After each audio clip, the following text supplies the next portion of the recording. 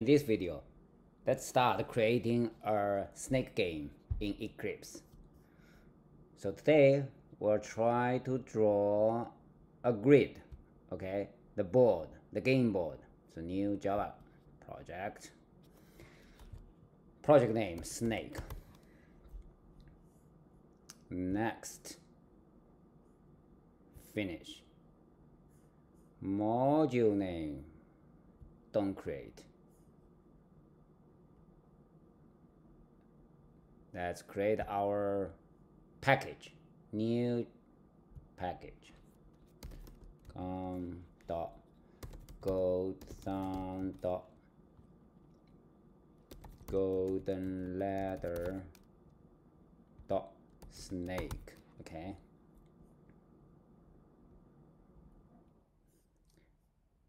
Our first class of this project, snake. Because this is the first one, so we need this entry point method main.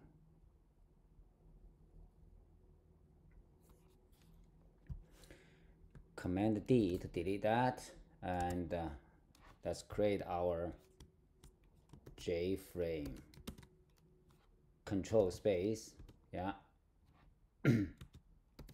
Frame equals new JFrame. This one has the title snake. Okay. Let's set its size. Set its size. Yeah. This one. 600 by 600. Okay. Frame dot set visible true. Let's give a try. Snake here, you see. Now let's create our panel for the game board. Right click here, new class. This time let's use board view, board panel. Okay, board is the game board. So let's draw our first line, okay? First horizontal line here, somewhere like that, okay. We need to override, so we needed to extend a super class, right? JPanel first, JPanel, yeah, this one. And let's fix this warning. We don't care this for now. Now let's override the paint component, this one. And let's delete this one and try to draw a single line. Okay, G dot draw line. No, I cannot draw line from let's define the origin X and the origin Y, the anchor point of our grid. So we don't want to hard code this thing here. Let's define some constant here. So let's don't use this. So just use static int final int origin x, okay, equals, let's use say x 23 and make a copy of that. Origin y, what about 37? I like prime numbers. Okay, so we still need the cell side, right? So like the size of the square of the grid. cell side equals, let's use a big one, like 53. Okay.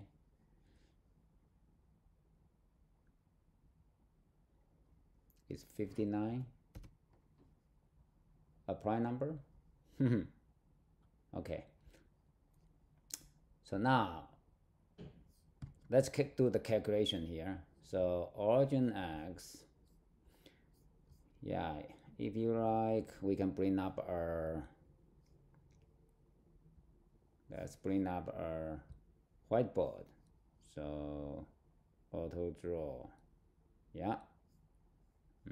Let's make it smaller. We don't need, yeah. So our plan is, let's review how we calculated this grid thing. So let's draw our rectangle here.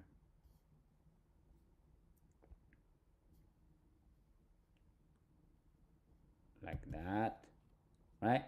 This is the grid we want to draw. So from here to here, right? So this is origin x.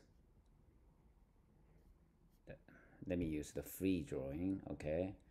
So this is origin x, and this is the origin y. And what's the cell side? So say if our grid is this big, right?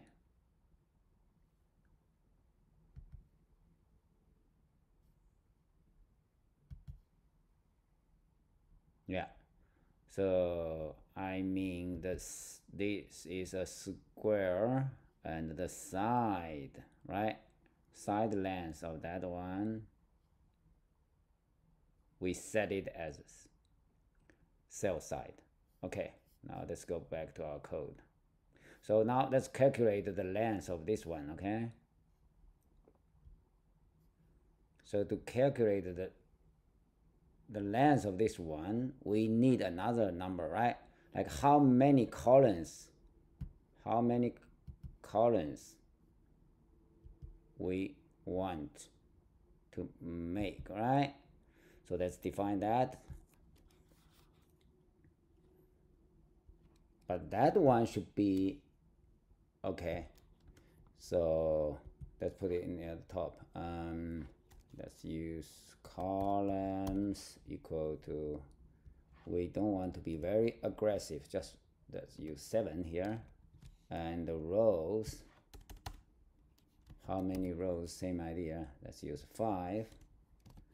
Okay, now what is the x? What is the x from, what is x of the end point here, right? It's the origin x, right? Origin x plus cell side times the number of columns, 1, 2, 3, 4, yeah, something like that. So now we have this one, origin x plus columns times cell side. Similarly, y, origin y plus rows times cell side. And no, sorry, this is our ending point here. Yeah, and so we start from origin x and the y. This is the last y. So let me save this one because we'll use it shortly. Let's delete it. Not big deal. So y will be origin y for now. Yeah, this is our first horizontal line. Now let's add this guy into, let's stop it here, JFrame. So let's create one here. Board panel equals new board panel. Now frame dot add component panel. Yeah, I think it should be okay. So let's run it. Yeah. We'll check the length and the ending, right? Whether it's correct or not shortly when we add more lines, right? Let's draw how many? Let's draw 5 of them. Okay, we need actually 5. Yeah, we need another 5. So for loop length, this should be rows at the 1, right? Move in this guy, and let's increase the y, by,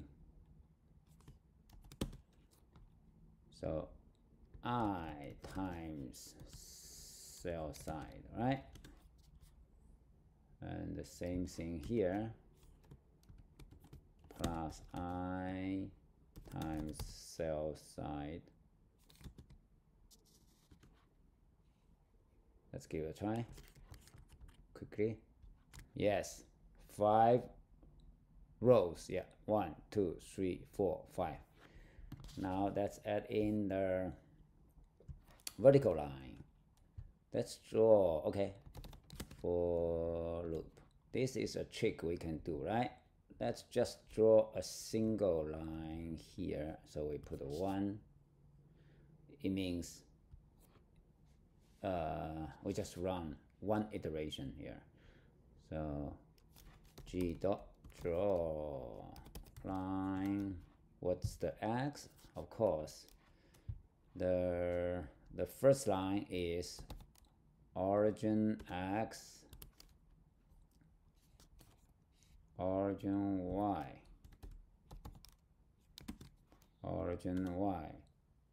X should be same, right? The vertical line, origin should be the same. Keep saying the y will be here, right? From here to here. Okay. Now what's that? Origin y, right? Plus how many rows? 7 rows. 7, no, 5 rows. So it's rows times cell side. Let's see. Perfect.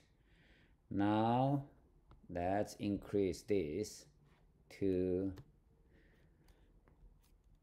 columns plus 1. So we need 7 columns here. So now every time we need to add, right, increase the x. So plus I times cell side, same thing. We'll do the same for here. Lowercase cell side. Let's see. We didn't make any mistakes, right, in the calculation. And now to test our origin x and origin y, let's push it to the right by 100. Okay, so 1, 2, 3, 4. 1, 2, 3, and push down by 100. Okay, let's see. Command shift in my case, and F.